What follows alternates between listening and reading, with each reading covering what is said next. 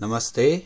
Today in this video we are going to discuss about the inference mechanism used by expert system. Okay, so inference mechanism can be basically classified into two types. They are forward chaining and backward chaining. So let us consider an example with rules. RAM only likes easy course, and second rule is course in management are easy, where the facts given is economics is a management course. Okay, so let us convert in easy form. RAM only likes easy course. You can write it in same manner, okay, or by changing it into some easy forms. So rule 1, if easy course then RAM like it, okay, or RAM like course. Second, if management course, then it is easy. Okay, the facts given is economics is a management course. And in expert system there is knowledge base and working memory.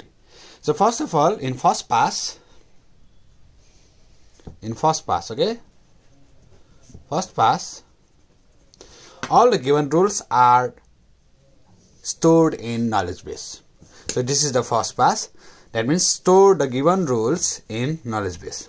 Okay, now let us move to the second pass. Okay, so second pass. In second pass, the given rules are recorded in first pass and the fact is stored in working memory in second pass. So this is second pass. Now let us move to the third pass. Okay, so third pass.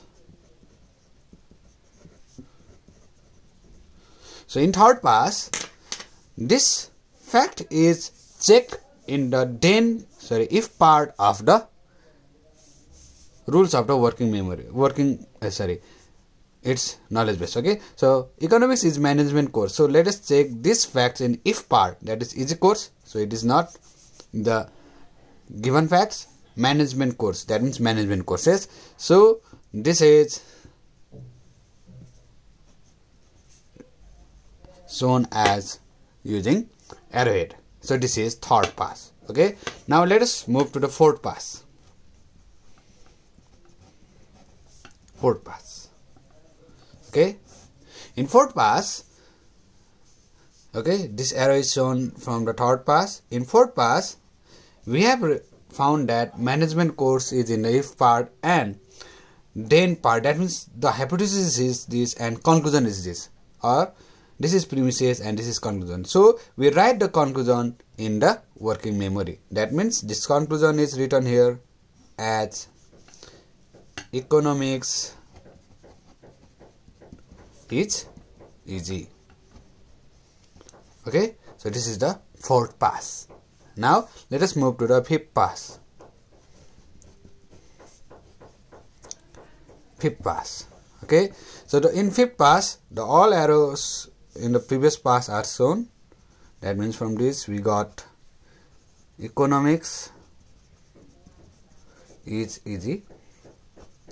So again, this newly generated premises is checked in the if part of the given rules. So in sixth pass, okay, pass. In sixth pass,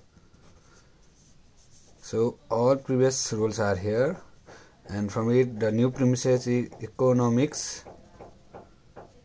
is easy. Yes, in sixth pass, this premises is matched with this. Yes, so it is shown with arrowhead. So this is the sixth pass. And in seventh pass, okay, next pass is, so I will be writing here in seventh pass also. Seventh pass. So in seventh pass, the conclusion or the then part is written here.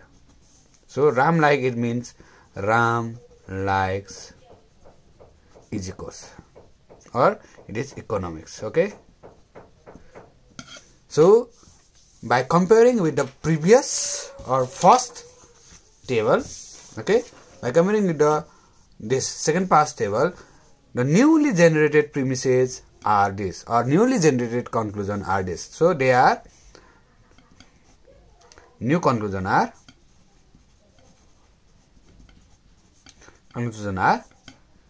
economics is easy and Ram likes economics. Okay, these are the new conclusions that are inference from the rules and facts. So in this way, the expert system use the forward chaining. Okay, now in next video I will be solving same problem by using backward chaining. Thank you and bye bye.